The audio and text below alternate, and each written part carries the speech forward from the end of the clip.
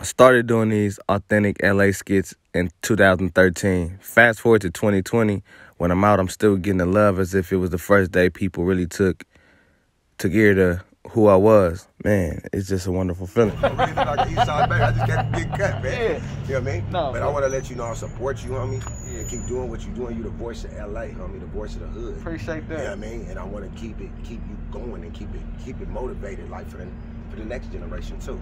Not just for you, for your nephew, your newborn son, whoever coming up in the next level. You gotta, you know what I mean? Keep it going, man. I want to see you in movies and commercials. Appreciate you, little one. And that's that. Me. You know what I mean? And make sure you tap in with me, champion. Oh, I am.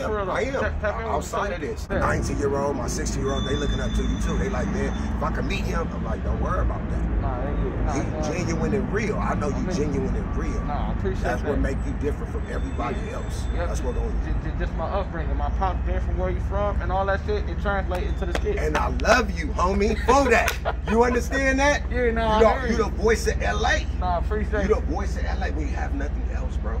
Yeah. So I'm saying, so you bring a laughter into it, you bring comedy into it, but you bring real shit to it. Yeah. Like certain hats you can't wear in certain hoods.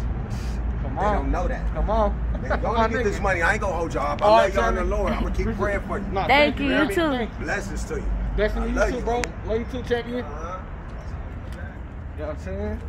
That's what's up. Just get some food from Taco Mell, man, and turn into that. Like, just to hear somebody say, I'm the voice of LA, you know what I'm saying? I'm the voice of the streets, like, that mean a lot, bro, because I wasn't even thinking nothing of it. I was just, you know, telling my story, letting people know how it is where I come from.